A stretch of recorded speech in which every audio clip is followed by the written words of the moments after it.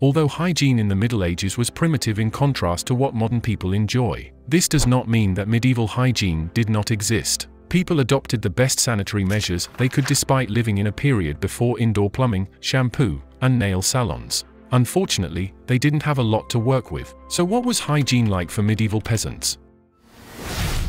Subscribe and leave us a comment below.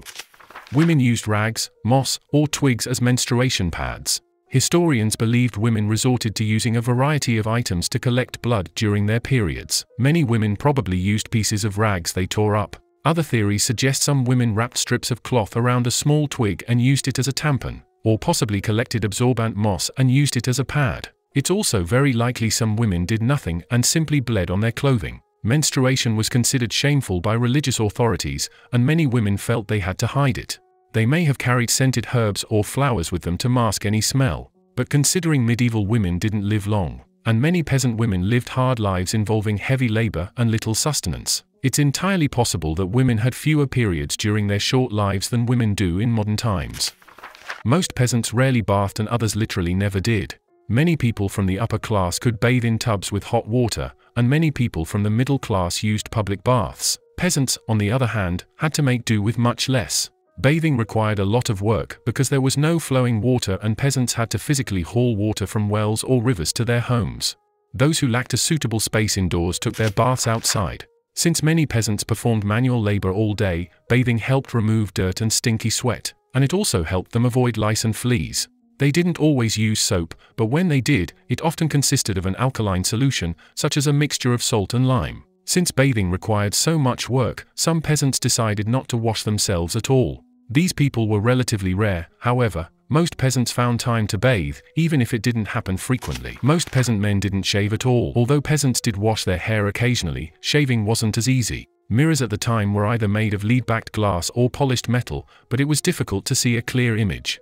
Mirrors were often small, so many men in medieval times went to a barber for their weekly shave. Many peasants couldn't afford to pay someone for a shave and some didn't own mirrors, so many decided not to shave at all.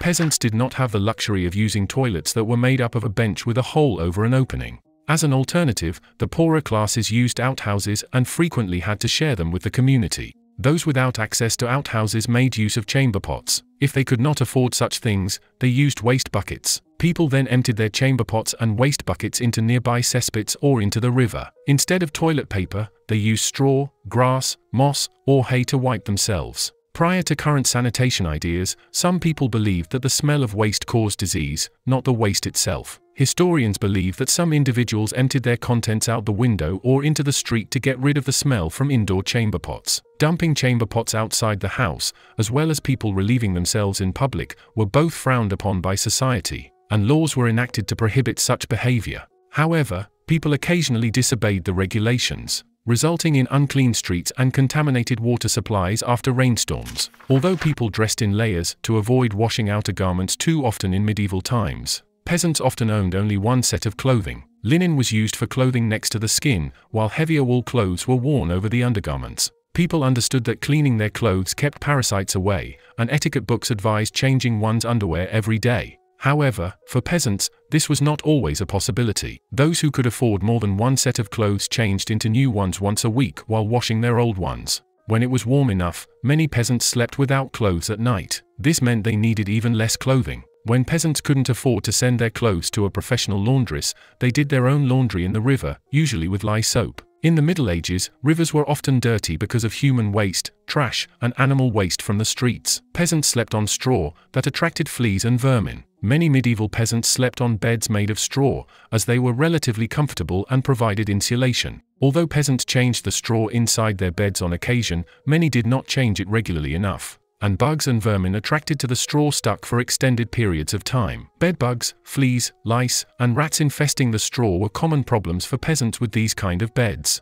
People added fragrant plants and flowers to the straw, like mint, chamomile, and lavender, to help combat this. Peasants had wool blankets and linen sheets for covering themselves while they slept, if they could afford it. During the medieval time, peasants used twigs to clean their teeth in the absence of toothbrushes. They really appreciated using small hazel tree branches. Some folks also washed their mouths with water after rubbing a piece of wool over their teeth. Those who could afford it made a paste out of salt and sage to freshen their breath and whiten their teeth. Because their diet included virtually no sugar due to their limited finances, peasants didn't suffer from many cavities. However, the stone-ground bread they consumed wore away their teeth. A peasant would need to have a tooth out if their dental hygiene wasn't sufficient and they experienced dental problems. Most dental work was done by barbers rather than dentists. Because there was no anesthetic available, patients were forced to consume alcohol prior to having their teeth operated on. Peasant women in medieval times ran the household in addition to cooking food, milking cows, tending to the garden, and fetching water. Daily or weekly tasks could have included churning butter, baking bread, and grinding grain.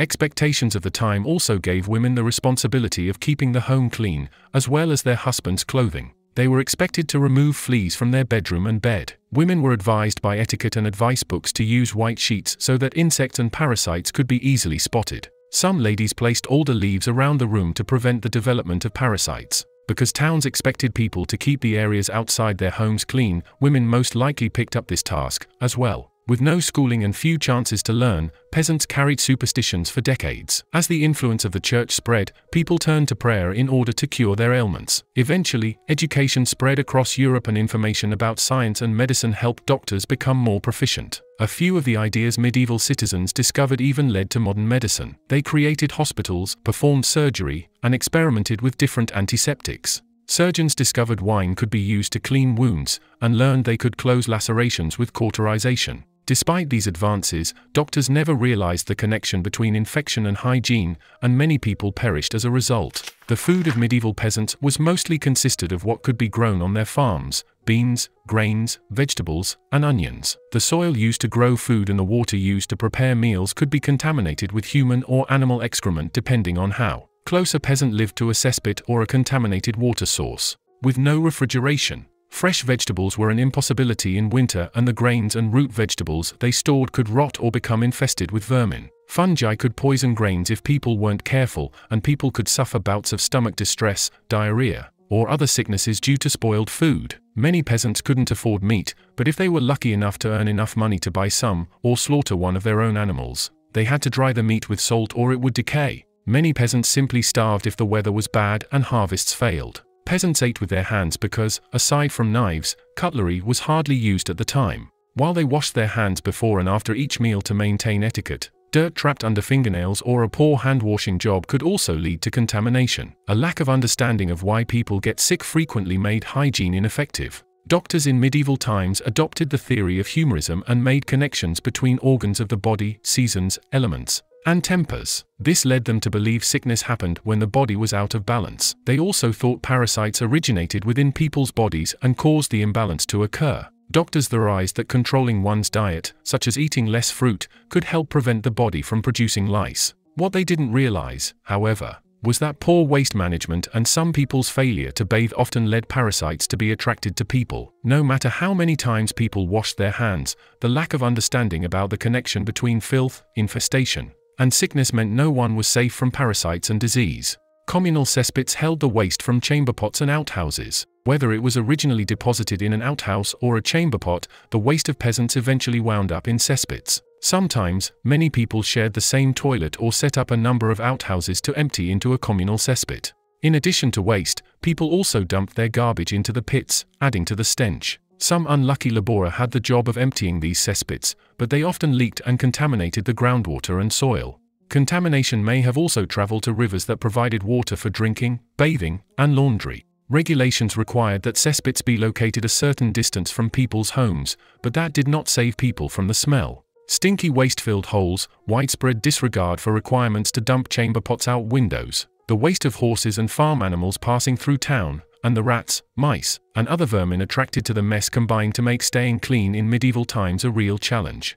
Although it was difficult, peasants in medieval times liked to keep themselves as clean as they could.